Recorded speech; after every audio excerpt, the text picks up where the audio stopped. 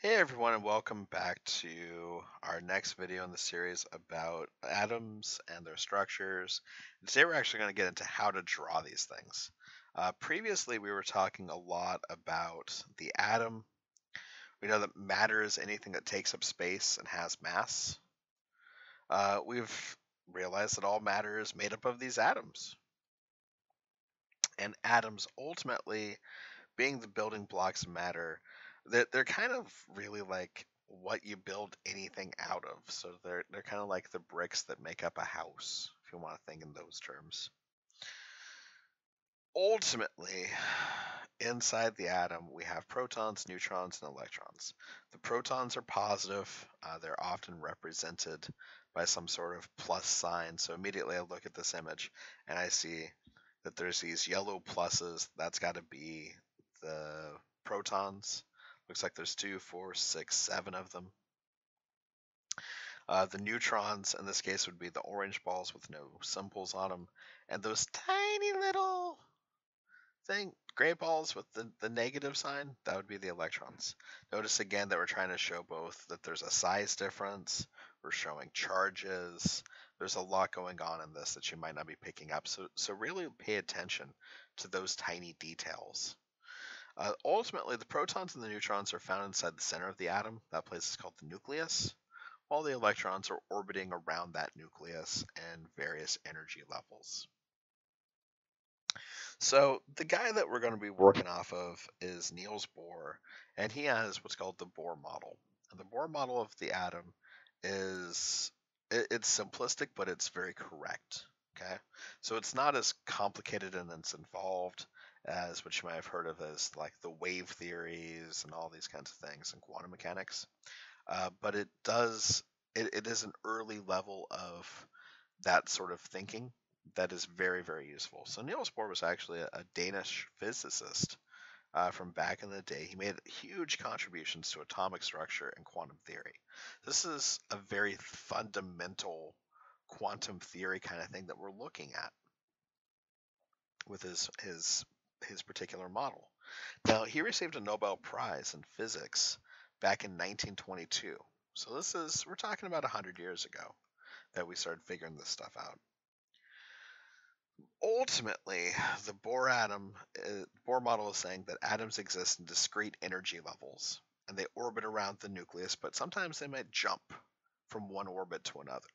And we don't go too much into the jumps. A lot of those jumping things are caused by the absorption of energy and the emission of that energy. Because realistically, the electrons want to be in that ground state. They want to be in the lowest electron energies possible. And that's how we're going to draw them. We're going to draw them in what's called ground state, that lowest energy where everyone is as packed as close to the nucleus as possible is the image that we're going to make of all the atoms that we're going to be working with here. Ultimately, Bohr's model has been replaced by the wave model, but those foundational concepts that he laid out were correct. And ultimately, the wave model verified his calculations for the energy levels of the hydrogen atom within the Bohr model, which shows you the validity of what Bohr really did. He was very, very brilliant and insightful. So it's pretty cool to actually work with what he did. Now, within a Bohr model, what you do is you start by drawing the nucleus. Okay, the nucleus is where you're going to put all the protons and the neutrons, obviously. Now, you can just put a number and a p for the protons. You put a number and n for neutrons, and everyone's going to understand you. Okay. Sometimes I'll put p positives. Oftentimes when I do that, I put n's with a 0 to show that they have no charge. It's an extra step, and honestly, chemists are lazy. We're not going to want to take those extra steps necessarily. So a capital P and a capital N will totally suffice for drawing a simple Bohr model. Okay. Later on, you might be working with something like, I don't know, Scratch, and making more complicated models, in which case you might want to show the positives and things like that. But for right now, just focus on a P and an N, and you're okay. Uh, Ultimately, you got to write down the numbers of the protons and the neutrons inside the nucleus, and then you draw the first energy level. Okay. Once you draw the first energy level, you populate it with up to 2 electrons, and then you move on to the next energy level. Okay? You populate that with some electrons, and if you have more, you go on to the next energy level. Okay? Once you've ran out of electrons, then you're done. Okay? So obviously we need to sort out some things here. We need to sort out protons and neutrons and electrons and have those numbers available. But once we have those numbers available, it's a pretty straightforward process to actually create these models. Okay. Now, the thing about the energy levels that you want to remember is ultimately the first level can only hold 2 electrons. Okay. The second level can actually hold 8. And that 8 is really important because that 8 is like the key number as we're going to go forward.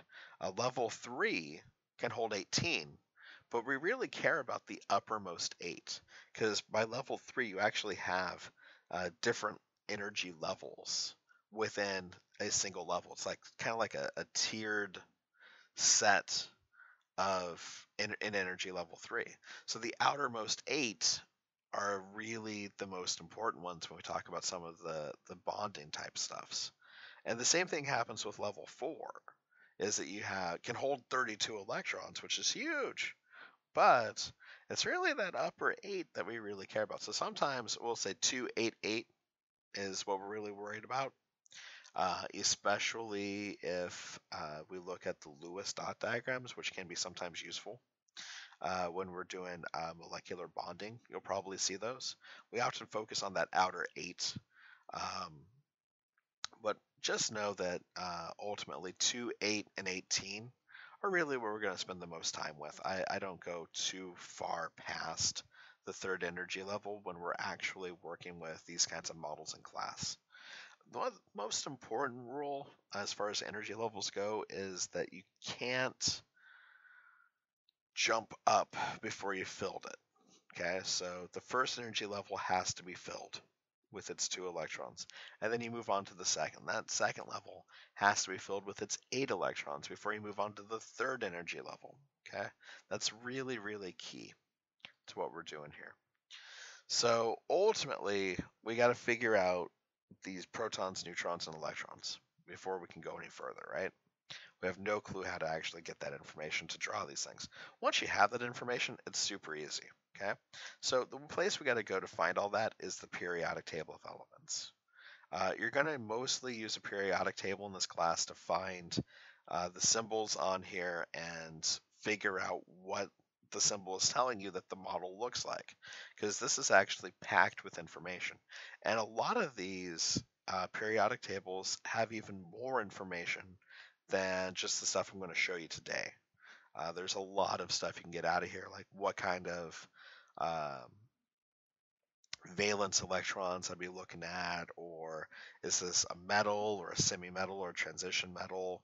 Like what's going on inside can be really easily gleaned from just understanding the periodic table and how things are arranged.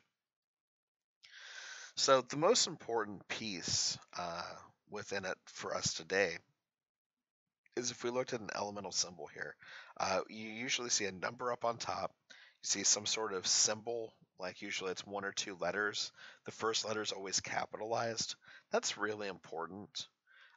It's really important because chlorine, Cl, looks a lot like carbon and iodine, C and I.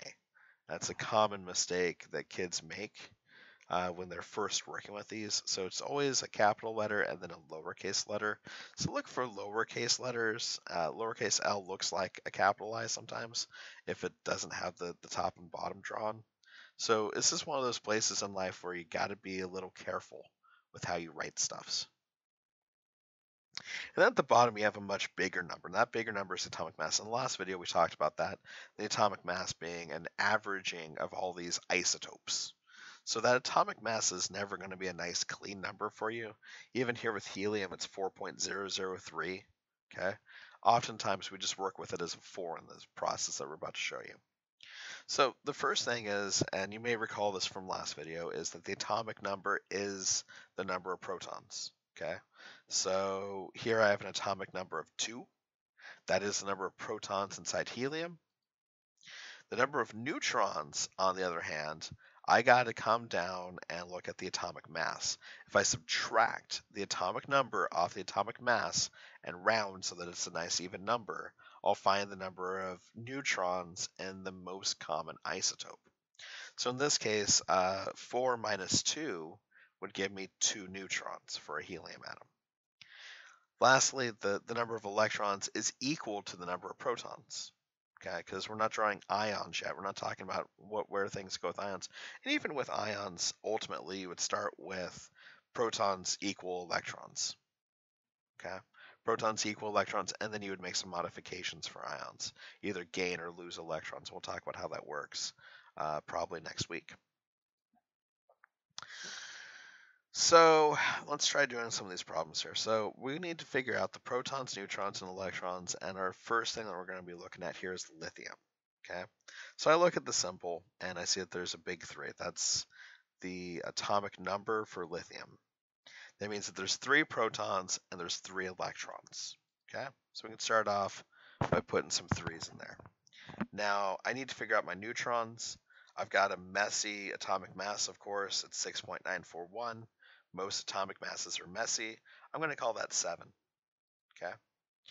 7 minus 3, minusing the atomic number from the atomic mass, gives me 4. So there's 4 neutrons inside a lithium atom. Well, how many energy shells will this have? All right, the first shell holds 2. I've got 1 electron left, so that 1 electron is going to go into the second energy level. That means that I've got 2 orbits that I need to draw here for this. Okay, so I'm going to start by drawing my nucleus. There's 3 protons, there's 4 neutrons inside that nucleus. Okay, 3 and 4. Now I'm going to put a circle around it. That's my first orbit. I'm going to place my first 2 electrons, but I've got 1 more electron left. Okay, so I can draw my second orbit. I put that next electron in there, and I'm done. Notice I'm spacing the electrons out around the orbit, okay? Giving them even spacing here. How many valence electrons would this have? If I look at the outermost shell, that's that second level in this case, that's my valence shell for lithium, and that valence shell is holding 1 electron. There you go. You've now made a model of lithium. So let's try the next atom here. Our next atom we're going to look at is carbon. Okay. Again, I start with the atomic number. Atomic number in this case is 6. That gives me 6 protons, 6 electrons right out the bat. 12.011 is my atomic mass. So I'm just going to make that a 12. Subtract off 6, and I get 6 neutrons. So this is one of those times where the protons, neutrons, and electrons are all equal. Neutrons can vary, but is usually really close to the number of protons. Okay, you don't often see it get too different, especially in these lower elements, right? So how many energy shells would this have? I'd have 2. I'd have 2 electrons in the first shell. I'd have 4 electrons in that second shell. And now we draw the model. So I got 6 protons and 6 neutrons in the center. I'm going to put a circle around that. That's my first orbit. I put my 2 electrons in that first orbit. Then I draw my second orbit.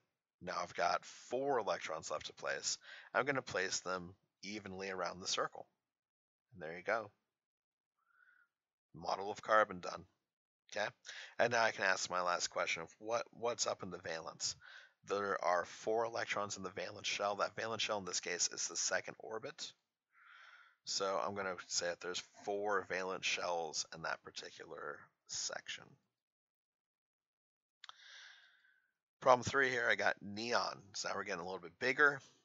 Neon is a noble gas. I again look at the atomic number. Atomic number is 10. 10 protons, 10 electrons. Okay. Now my atomic mass is again a messy number, 20.180. Okay. So I'm going to say that that's 20, right? I'm going to subtract the 10 off of the 20, and I said there's 10 neutrons. So again, we got a situation where protons, neutrons, and electrons are all the same for this one. That is not always the case, as we saw with our first example of lithium, where we had 3 protons and 4 neutrons. Okay, so keep that in mind that this will happen, especially in smaller atoms. But ultimately, neutrons does not have to equal protons and electrons. And in fact, when we get into isotope drawing, we're going to even go deeper, and you'll have multiple answers for each atom. So how many shells does this thing have? Well, the first shell holds 2. The second shell can hold 8. I've got 10. 2 plus 8 is 10, so it's going to still be 2 energy shells. The ult started out with the nucleus, 10 protons, 10 neutrons in the nucleus. I draw my first energy ring. First shell has 2 electrons, of course, in it. That second shell can hold up to 8, and I fit all 8 in it because that's the max. And that is my 10 electrons all put into place. That means that the valence shell for a neon atom has an 8, and that actually is special. We call that the octet rule. If you have 8 in your valence shell, then you're likely to be very stable and not really interested in reacting. In fact, we call those the noble gases. We'll get into that in a bit down the line. But ultimately, things like neon, argon, xenon, they all have this full octet valence shell situation, wherein ultimately they're not interested in this bonding game that a lot of the other atoms are going to participate in.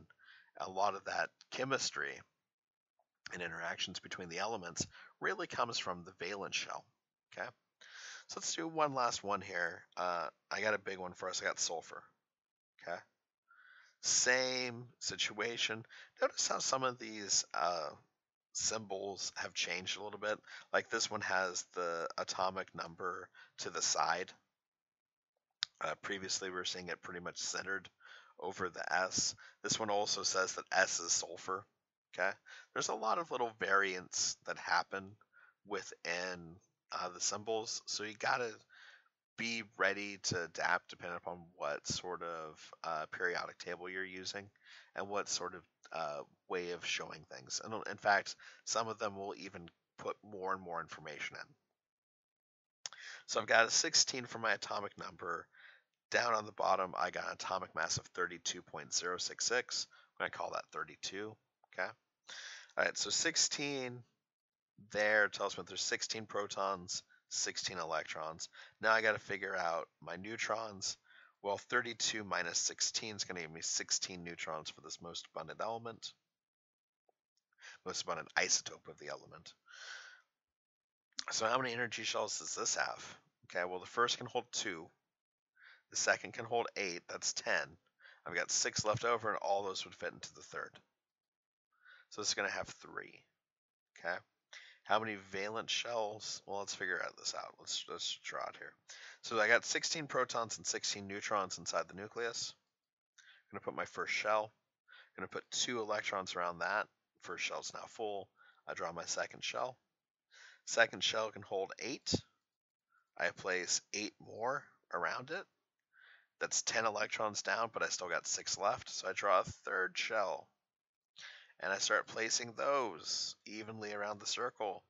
And then suddenly, I've got all 16 electrons placed. This element's got 6 electrons in its valence shell.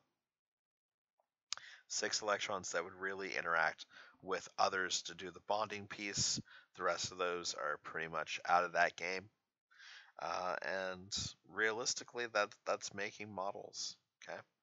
There's going to be more to this. We can talk about isotopes. We're going to talk about ions.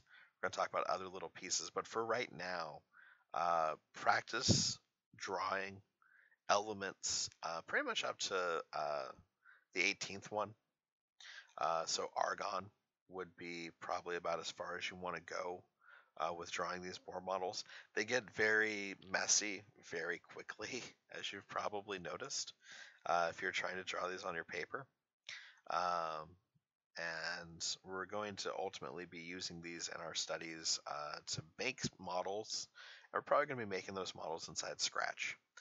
So we'll talk about that more down the road.